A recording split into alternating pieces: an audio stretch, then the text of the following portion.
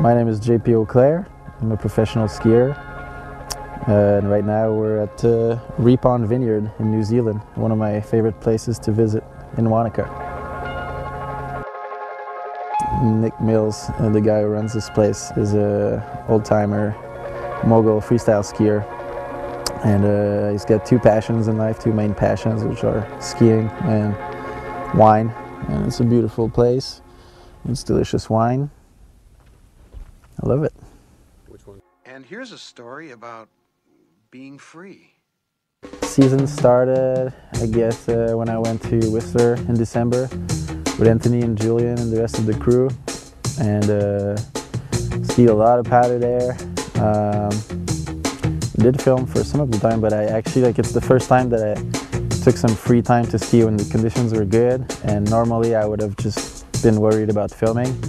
It's the first time that I just went off on my own and just skied tons of laps and just went free skiing by myself, and it was totally amazing. It was really fun, super refreshing for me to do that. So usually when I have skis on, I'm on a photo shoot or doing some kind of demo or whatever. Through the whole season, I did this Orage Pros and Powder tour, pretty much all around North America, and it was a really good opportunity to just shred with kids that are super stoked and stuff, and it's a good experience for the riders too, like ourselves, because you can feed off the kids' energy. It's a really refreshing experience for us. In mid-February we went to Nelson with the Orage team.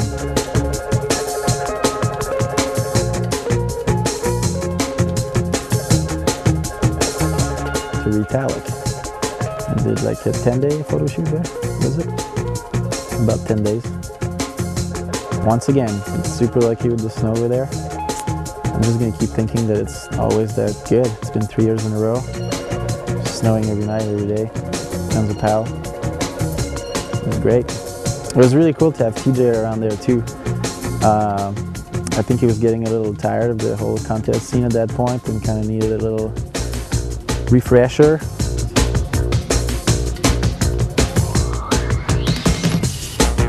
Showed up to Haynes 25th of February and started guide classes, a 3-week class about avalanches and first aid and stuff. I think those are really important things that any pro skier should know, but we're all too busy trying to be rad and get shots in the movies and stuff.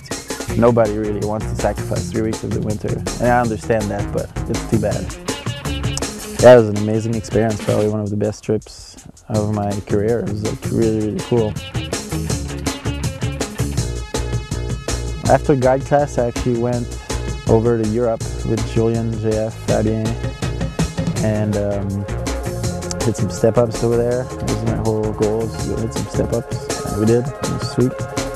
And then right back to Haynes after. Oh no, and then back to another Pros and Powder tour, and then back to Haynes. I've been going there for a few years, so I already had a good ideas of the zones and stuff, and knew the people over there, which helped, working with Sean Dog and Tim, our guide, and just knowing how the show runs over there, basically. It was a really good vibe over there. I love the town. I love Haynes. Good people, good crew, unbelievable mountains.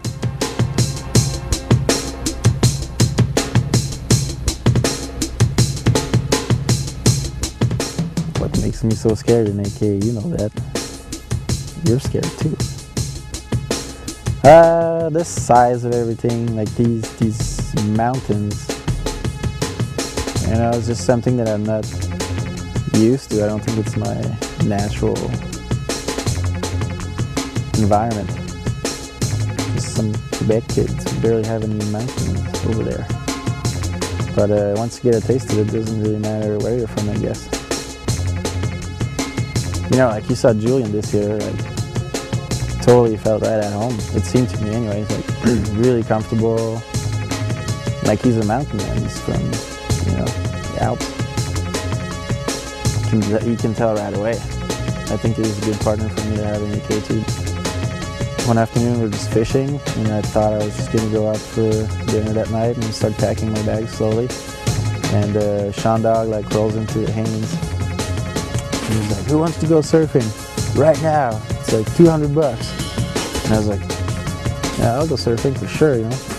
He's like, "All you need is like a toothbrush. Let's go." And like we didn't have anything. Like we just hopped in a private plane, just like flew in the valleys to Yakutat. Yeah, I mean, we stayed there a few days.